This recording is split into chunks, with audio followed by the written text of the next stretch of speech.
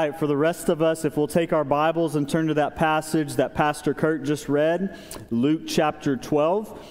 And while you're turning there, back from the Southern Baptist Convention this week, and I just want to say that the media likes to take things and really spin them whichever way that they can to either make us look foolish, and sometimes we are, to make us look foolish one way or another.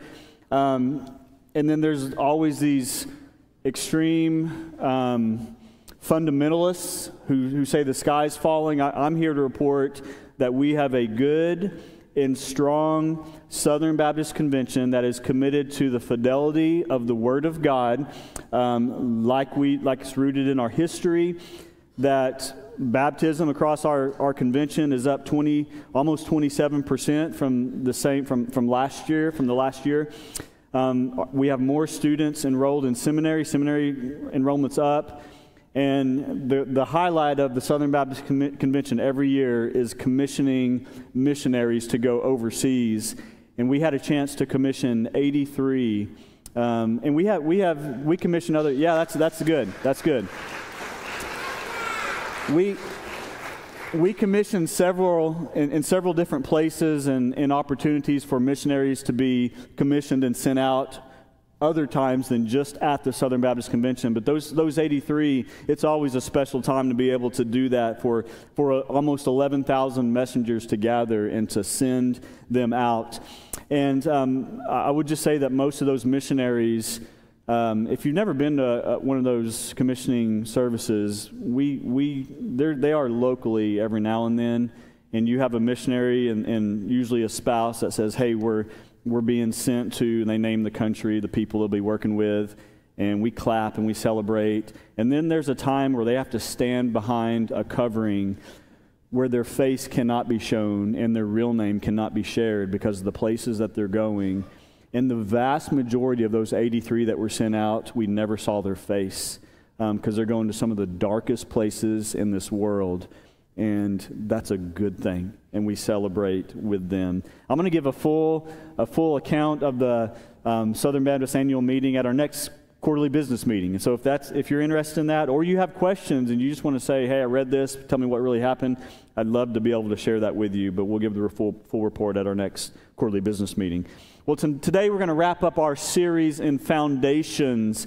Foundations, we've taken Scripture and we've said, what do we need to build our lives around, and what does the church need to be built on? And so we looked at several different things, and we started out by talking about the Word of God, right? Because all of our beliefs, everything that we're rooted in, starts with the Word of God. It determines if we go right or if we go left, or if we're right on track. The Word of God determines that. And so we had to start out with the Word, laying the foundation for everything else that was to come. Then we talked about the gospel, right? That it's our responsibility to share the gospel and to advance the gospel. Our lives need to be about showing the gospel, speaking the gospel. And so we talked about what that was. We talked about what the gospel wasn't. And then we followed that up by talking about discipleship. And if you think about evangelism and discipleship, they are like different wings of the same plane, that if you get too heavy in one and too light on the other, you're not going to be flying straight. And so discipleship is really important for those coming to know Christ. And we spend the rest of our lives sharing the gospel and being discipled. Then we talked about fellowship. We talked about the idea that I exist for you, you exist for me, we exist for each other in fellowship with one another, and God uses us to strengthen us. And we talked about missional living. We talked about missions, that it's our job to advance the gospel, not just locally, but also to the ends of the earth. We talked about ministry, that every one of us are gifted to serve, and when the church is the strongest is when the people of God are serving to build up the body. Then last week, Pastor Ron preached on worship. And we're going to finish today with the foundation, our final foundation being on generosity. And I mean, because who doesn't love a good sermon on giving, right? We love a good sermon on giving. I would tell you that it's not about a pastor just wanting my money, even though that's what we've come to believe, because we've watched televangelists on TV say things like, if you have a headache, put your hand on the screen and send $100 and I'll pray that God would heal your headache. And so we've sort of swung so hard that anytime giving is brought up in church, we shy away from that. Did you know that that out of all of the things that Jesus said in Scripture, about 15% of what he taught on dealt with your possessions or your money? More. Jesus taught more about your possessions and more about your giving in your resources and your money, more than he taught on heaven and hell combined. This is a big deal. This is a big deal for Jesus. And we get to this story, and Jesus has been teaching. He has been preaching up to this point. And in the middle, almost the middle of his sermon, someone yells out in the crowd. This is what Pastor Kurt just read. Hey, teacher, tell my brother to divide the inheritance with me. All right, talk about totally off the wall, totally out of place. Tell my brother's he's not being fair with me. And so maybe this is their first Father's Day without their father. Maybe he's passed away because the inheritance has been doled out. And just like in most cases in this time period, the oldest son would have got the lion's share of the inheritance. And this other son says, hey, not that fair. I don't agree with what Dad did. I don't agree with him leaving everything or the bulk of things to my brother. Tell my brother to divide the inheritance with me. And Jesus, he's a little bit, if he could be, he's a little bit shocked that this guy would even ask such a question. And he doesn't come right out and address it almost as if to say, you are concerned with lesser things. And so Jesus looks past the 50-50, dividing this up, and he begins to go after this man's heart, which this man was coveting. He was desiring maybe more than he should, or in a manner in which he shouldn't have. And so Jesus tells this story of a very successful farmer who had a bumper crop and had more of a harvest than even the ability to store it. And so as he was growing in wealth and growing in land and growing in crops, he decided, you know what, I'm going to tear my small barn down and I'm going to build a bigger barn. I'll be a bigger barn builder so that I can house all my crops. And then I've got so much, I don't need to really work anymore. And so I'm just going to sort of retire. I'm going to take it easy. I'm going to enjoy, and I'm going to live all these years just sort of enjoying what I've built with my hands. And then God calls him a fool because he says that very night, this very night your life is going to be taken from you. Your life is going to be required from you. I am ending it for you. And then your stuff, who's going to get it? Everything you've worked for, where's it going to go? And then he ends in verse 21 by saying, so it is with those who lay up treasure for himself. And then get this, and is not rich towards God. What we're talking about today is how we can be rich towards God. And it all hinges on generosity. We're going to see that here in this text. And by the way, because we're not doing a Father's Day sermon, we're just right in line with our series. Fathers, teach your kids how to be generous. Grandfathers, teach your kids how to be generous and line up with teaching them how to be rich towards God and not towards things of the earth. Here's how we're rich towards God. The text gives us a few clues. Number one, if you're taking notes, we are to be generous with our resources. We're to be generous with our resources. So verse 13 says, someone in the crowd said to him, teacher, tell my brother to divide the inheritance with me. And I won't say that how my kids say it when they're like, Dad, tell my sibling to share. There's a little more emotion than that. Verse 14, but he said to him, man, who made me a judge or arbitrator over you?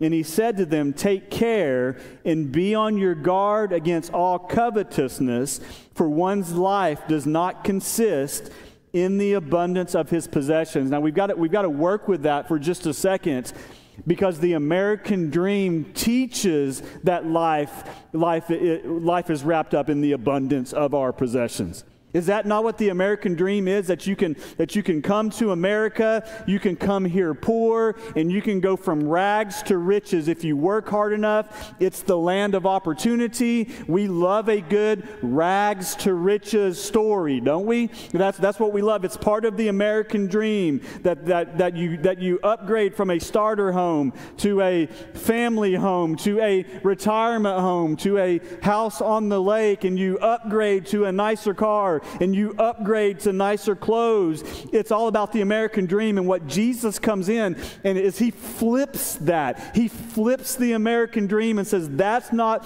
the pursuit. That's not why God gives us wealth. That's not what we're to chase after. The American dream, we do see here in this text. We see it in verse 16. Look what it says. He told them a parable saying, the land of a rich man produced plentifully, and he thought to himself, what shall I do, for I have nowhere to store my crops? And he said, I'll do this. I'll tear down my barns and build larger ones, and there I will store all my grain and all my goods. The American dream, it's let's accumulate more. Let's have more. Let's have better stuff. That is the American dream. I feel like I'm speaking to calves looking at new gates. All right? But you do understand that's the American dream. That's what we're taught to chase after. And he uses this farming imagery as he often does. I grew up in southwest Oklahoma, and what would happen, if you had really good crops and you did really well, and you as a farmer made a lot of money, and which is a joke, right? Because farmers, they don't really make a whole lot of money, but maybe there was a really good year, and so you take your taxes to your tax preparer, and they say, wow, you did really, really good this year. If you don't spend another $100,000, the government's going to get you. And so you know what the farmer does? He goes out and invests in $100,000 of brand new machinery, whether he needs it or not, because he wants that tax write-off. And then he's got a brand new machinery, so he has to have a different barn. So he goes to do that, and it's just like this tax write-off game that farmers sometimes do to get more into more. And I'm not going to just pick on farmers, because we do that with our 401ks, right? That we need more, and we need to accumulate more. We need to have more. We do that with rental property, right? I'm going to buy this rental property. I'm going to rent it out. Oh, it's making me some money, so I need to go get another one and then get another one. That's what this guy is doing, and it's the American dream. Why do we do that? Why does this guy do it? Well, this guy, his desire was for a more cushy retirement. Right? Let me just be comfortable. I've worked really hard. Let me just enjoy the goods that I've accumulated. We're going to see that here in just a second. But maybe it's for comfort. Maybe we accumulate all these things for comfort, for the cushy life. What's really interesting is in verse 20, God calls him a fool. He says, you are a fool. And why? It's not, I would submit to you, it's not because he's rich. He's not a fool because he's rich. He's not a fool because he has lots of money. He's not a fool because he has lots of stuff. He's a fool because he doesn't understand the reason God's given him the things that he's given, and it's not for just him to enjoy, but it's ultimately for God's glory. He has no understanding of why he's given the things that he was given. Rick Warren pastored a mega church, and he's written several books and made lots of money doing that. And he was being interviewed by a news network, and money came up, and we're in the midst of this prosperity gospel that God exists to make you rich, to make you happy, to give you almost like you're Aladdin, and he's the genie in the bottle. He'll give you whatever you wish for. The question came up on money, and in particular on wealth. And here's what Rick Warren said. Rick Warren said, it's not a sin to be wealthy. Rick Warren says it's a sin to die wealthy. Now, you're not going to read that in Luke chapter 12, verse 8 or whatever, but the idea there is that God gives us our resources not just to enjoy, even though there's other places in Scripture where it tells us that He's given us everything to enjoy. It's not just to enjoy, It's to be senders. It's to share our resources, to be generous with our resources. Elsewhere in Luke, a rich young ruler comes up to Jesus, and he begins to ask Jesus this question. He says, "Good teacher, what must I do to inherit eternal life?" And Jesus tells him, he says, "You know all the commandments." And he starts listing out several of the commandments. And the rich young ruler says, "Well, I've done all that. I've done that since I've been a boy. Check, check, check, check. I've done everything." And here's what Jesus said: "You lack one thing. Take all your wealth, sell all your possessions, sell them, sell those things, give it to the poor, and then come follow me, and you'll have riches in heaven." And what Jesus is not doing is saying that somehow you can buy your salvation. What Jesus is not saying is that it's a sin to be rich. What he is doing is he's exposing to this man the one thing in his heart that mattered to him more than God. And he's saying this is your hang up. And the scripture says that man walked away sad because he had great wealth that he was not willing to part with. See, what the rich young ruler didn't understand is that we were to be generous with our resources. We are a church that teaches Dave Ramsey principles. Every now and then we'll do the Financial Peace University. Dave Ramsey principles. We incorporate these in our home. I'm even so hardcore on this. We've got the Every Dollar app. And Randy's in the nursery. You can go ask. No, don't ask her, because I drive her crazy on that. On trying to keep up with the charges, making sure we're categorizing them everywhere they go. Listen, we're a Dave Ramsey people. There's one thing I don't necessarily agree with Dave Ramsey on. He says, emergency fund, pay off debt, invest in retirement, get rid of all these things, and build some wealth so that later you can be generous and super, super generous. I think Scripture teaches us that we are to be generous all along the way. And so for some, that might mean we need to reorder our lives now around what we do with our resources. And maybe if you can afford a $100,000 truck instead of the $100,000 truck, maybe buy the $50,000 truck and try to figure out ways to use those resources, the other $50,000, to invest into the kingdom. If you can afford a $10,000 truck, maybe you get a $5,000 truck and try to figure out how to invest the other amounts to impact the kingdom. We reorient our lives around being generous with our resources. You see, for some of us, it's not that we can't be generous. It's just that we have left no margin in our lives for generosity. So when we get that $10,000 raise, rather than being content with the $10,000 less lifestyle, we figure out a way to spend that $10,000, and then all of a sudden it's gone, and we can't be generous towards others. Or we upgrade the house, we upgrade the car, and create no margin for error, so that when the AC goes out, all of a sudden we can't be generous anymore. Or inflation hits, we can't be generous anymore. So maybe the calling here in this text is not to do this and this and this. Sometimes I wish Scripture would say that. Do A, then B, then C. Maybe it's more than just a heart trying to figure out how to reorder our lives around being generous. We sent out 83 missionaries this week, and I celebrated that with 11,000 other messengers. Why didn't we send out 100 missionaries, or 183 missionaries, or 500 missionaries? It's not that God's not calling men and women to missions. It has nothing to do with their passports, nothing to do with their visas.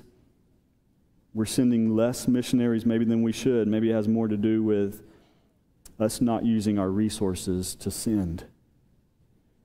As I was preparing this week, I looked up some statistics, and Vanco is a company that studies church statistics, and here's what they say.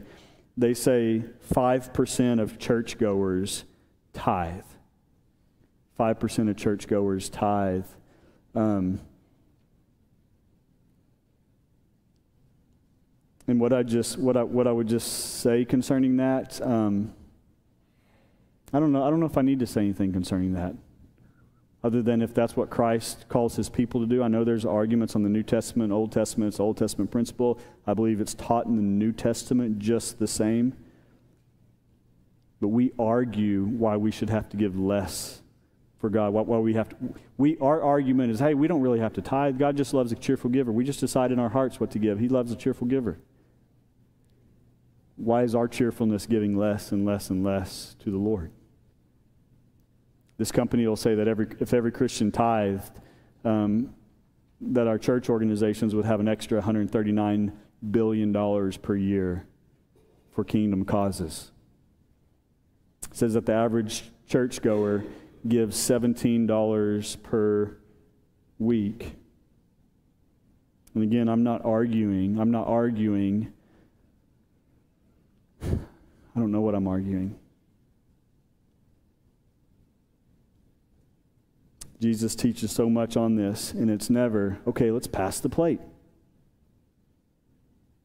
What he seems to go after is the heart here. And what seems to happen is that if we're to be rich, what this text seems to preach is that if we are to be rich towards God, then we've got to be generous with our resources. Okay? Let's move on. Okay, that's the hard part. Okay, you can stop sweating. Okay, because you can stop sweating. Okay, maybe point number two, maybe it's just as difficult. I don't know. Number two, we are to be generous with our time. We're to be generous with our time, not just with our resources, but also with our time. Look at verse 19 with me. And I'll say to my soul, soul, you have ample goods laid up for many years. Relax, eat, drink, be merry. But God said to him, fool, this night your soul is required of you, and the things you've prepared, whose will they be? You see, this man thought that he had got to the point of his life where he could retire, he could take it easy, he could coast, he could just be merry, he could just enjoy the stuff that he had accumulated. He thought that the calling in life was to hit a certain age and then be done. And just coast from there, just take it easy from there. But from this text, in part, we realize that we're never called to relax. We're called to be generous with our time as well as our resources. And we're right back to the I exist for you, you exist for me, we exist for each other mentality. That's what we see here in this text and how we should be using our time. We are called to invest in each other with our time. That means that there are going to be times that I stay up late at night and don't sleep as much because I'm praying for you. And hopefully you'll do the same for me. That there are times that things happen in life where I'm about to sit down for dinner with my family and then I'll get a call, some emergency that I've got to respond to, and I'll have to give up my time. Hopefully you'll do that for me and for each other as well. That we are called not just to invest our resources, but to be wise in how we use our time, to be generous with our time. That means that generosity doesn't just affect the dollar or our resources, but in the way, the time that we use those resources. In other words, our homes, we should use the time to invite others in to share a meal with us and talk about deep things of God and laugh and celebrate together and cry with each other whenever things are not going well. That takes time and that takes effort, right? You ever got that call or that text? You're like, ooh, I don't know if I want to get this right now because I don't know if I've got 30 minutes. I want to give up for this conversation. According to the text, we need to be generous, not just with our dollar, but with our time. And Reed mentioned a couple of weeks ago about Edmonds, kind of the place where you get off work, you drive in, shut the garage, and no one sees you till the next day. We're called to be wise with our time, to use our time to invest into the kingdom. We're called to use our cars to invest in the kingdom with. And what that means is that I take a little bit of time to maybe go pick someone up and bring them to worship. The idea here is that we're generous with our time. I read this week, Don't Waste Your Life by John Piper. It's a really good book. I'm having Kenny and Tyson read desiring God, that's like really, really big. If you want the smaller, I didn't tell them about this, but if you want the smaller version of that, you can read "Don't Waste Your Life." I read it in a week. John Piper tells a story from 2000 of two senior adult women. One was named Ruby. She had been single her entire life. She was in her 80s, and she decided to use the remaining years that she had overseas as a missionary in an underdeveloped country. And her friend Laura, who was a widow and was a retired doctor, she was approaching 80, and she decided to do the same thing. And so here these two 80-ish-year-old women are on the mission field, using their own resources, using the rest of their lives to share the gospel and to live out the gospel in this culture that was needing the gospel brought to them. And they're driving their Jeep on the mountain, and the brakes go out, and they drive right off that mountain to their death. Okay, and so Piper says, people were describing that as a tragedy, like talking about all the time. What a tragedy that these ladies gave their life to the Lord, and that's how it ended. What a tragedy. Piper said he looked up the Reader's Digest for a story about the same time, and it spoke of a couple from the Northeast who were enjoying an early retirement. He was 59, she was 51. They were enjoying an early retirement down in Florida, cruising on their 30-foot yacht, playing softball, picking up shells on the beach. He said that's what the tragedy is. That's the tragedy. The tragedy that we waste the last 30 years of our lives, 20 years of our lives, 40 years of our lives, however long it is that we waste the years of our lives when we could be being generous to advance the gospel. The question was, what's that couple going to do if they stand before the Lord and they are believers? What are they going to do? Hold up their shells to the Lord and say, "This is what I did with the time you gave me"? See, the idea here in this text is that all of life, that all of life be for all of Christ. That we order our lives around Jesus all the time, not just fitting him in on Sunday morning or Wednesday night or 5-minute devotionals to start our day. This man thought he was going to have all these years in verse 19 to relax, to eat, to drink, to be merry. And what he didn't know was that very night, his soul was going to be required of him. You see, he didn't have the time that he thought. My question for you and for myself is, do we have the time that we think? You on your way home are one person checking their phone, driving, and going over that line from your soul being required. You are one doctor call away from, you've got a month at best. One call. You may think you have years.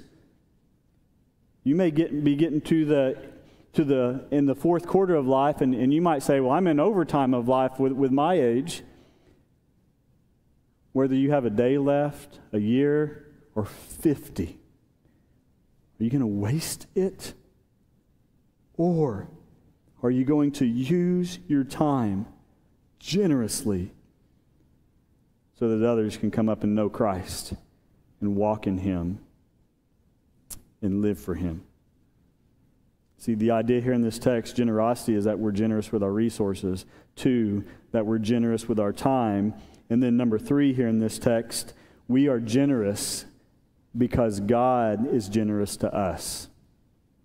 We're generous to others because God is generous to us. Verse 21 says, So is the one who lays up treasure for himself and is not rich towards God. I don't know if there's certain passages that you historically wrestle with. This is one for me. Okay? I read this every year, whether I'm just reading through the New Testament in a year like we're doing, or I'm reading the Bible. Bible in a year. Every time I come to this, there's a little bit of internal wrestling because I'm trying to figure out what it means to live life rich towards God. Again, I wish Jesus would say, well, if you want to be rich towards God, you do this, and you do this, and you do this. That'd be really great, right? Like we're left here trying to figure this out. We're left here wrestling with what it means to be rich towards God. You know what helps me? You know what helps me be rich towards God? Looking at God's word at how he was rich towards us. It helps me live rich towards God whenever I look in Scripture how he's rich towards us. You know what John 3:16 says? For God the Father, get this, dads, God the Father, he so loved the world that he gave his one and only Son. And you can take a lot of things from me. You are not getting my son. You're not getting my daughters. That they are off limits to you. I don't care what you need. You're not getting them. God was so generous to us that while we were sinners, it's not that he came, oh, these are really admirable people. These are really good people I got to send my son for. We were at our worst, sinful, broken, the cause of Jesus dying on the cross. And God, as he looks at the sinfulness and the fallenness and the brokenness of the world, and as he, in his infinite wisdom, thinks through his own plan, how do I make this brokenness right? I'll give my son. And it's costly, and it'll be painful for him, and he will suffer. And the worst part wasn't even the crucifixion. The worst part was that yours and my sins were placed on him. He who knew no sin became sin on our behalf.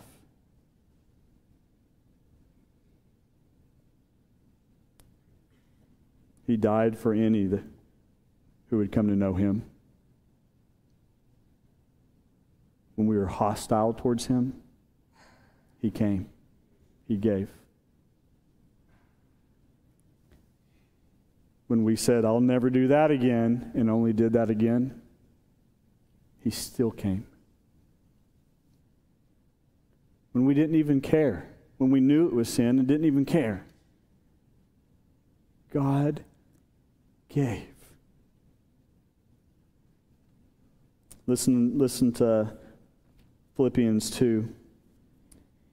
Philippians 2 verse 5. Have this mind among yourselves, which is yours in Christ Jesus, who though he was in the form of God, did not count equality with God a thing to be grasped, but emptied himself, taking on the form of a servant, being born in the likeness of men. You know what that means? That means that he was in heaven. He's the eternal Son of God. Jesus didn't come onto the scene when he was born in a manger in Bethlehem. He's the eternal Son of God who was with God in heaven that stepped away from that stepped away from the continuous praise of angels with everything that they were in it to come to an earth where we maybe at our best are distracted during worship. And he gave up the riches of heaven, and he gave up the praise of heaven, and he took on the likeness of men. He emptied himself. Verse 8, being found in human form, he humbled himself by becoming obedient to the point of death, even death on a cross. Why are we called to be generous? How do we understand what generosity is? We look to Jesus. We look to God. And we can be generous because God is generous.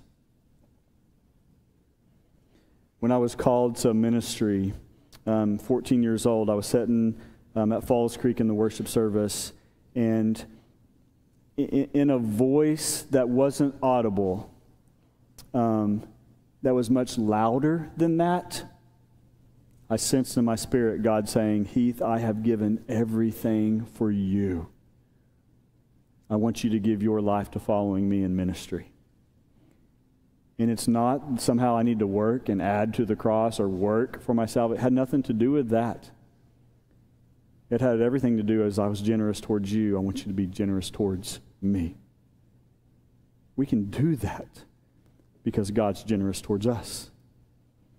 There's a family in our church. They recently told me that they are increasing their giving to the Lord 0.5% every year.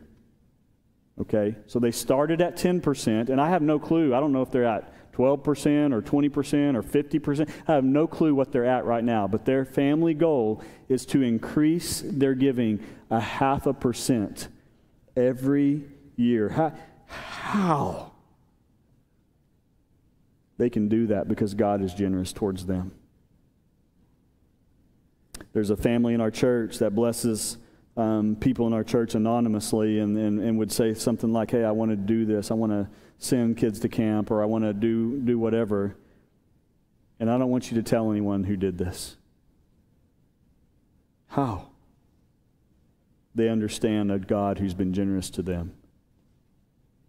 Acts chapter 2, there was a group of Christians who had needs. And so you know what happened? The Christians began to sell their possessions and then distribute the needs to those who had the need so that there was no more need. How did they do that? Because the apostles weren't saying, you know what, Bobby over there, he's really having a hard time. Hey Paul, why don't you go sell your land and give it? There was no commands going on there. It was God just moving in the hearts of his people to take care of his people. Why? How? They understood God's generosity. Zacchaeus, who's a sinner, one of the chief of sinners in this culture, the worst of the worst. Zacchaeus encounters the generosity of Christ. And Jesus doesn't say, hey, Zacchaeus, you know how you've been ripping off people? Probably shouldn't do that anymore. Doesn't say anything like that. Doesn't call him out on any of those things. You know what Zacchaeus does after encountering the generosity of Christ? Zacchaeus says, half of my wealth I'm going to give to the poor. And if I've defrauded anyone, and he had, that was sort of his job, he said, I'll pay back 4 times that amount to anybody I've taken from. How? What would possess a person to do that? He understood the generosity of God. I wonder what God's leading you to do today. I hope you don't hear like a guilt sermon, because that might get us a good offering this week, but not next. We're not talking about passing the plates here. We're talking about what's God leading you to do to be generous with your resources, with your time, and would you even try to peer into his generosity? When you do, he's going to lead you to do something. What's he leading you to do? You may be here today and just hearing about a generous God who gave his life for you. Maybe he's calling you, and maybe you're like, hey, for the first time, I want in on that. I want to follow Christ. Listen, in a second, we're going to give you a chance to respond. I'd love to visit with you if you want to talk about how to commit your life to Christ. I'd love to talk with you if you want to pray about anything you've heard. Maybe you've got a different prayer need. Maybe you as families just want to come to the altar and say, how can we be more generous with our resources, with our time? Maybe just ask the Lord that, and then buckle up. But it'll be a good thing, I promise. Let's pray.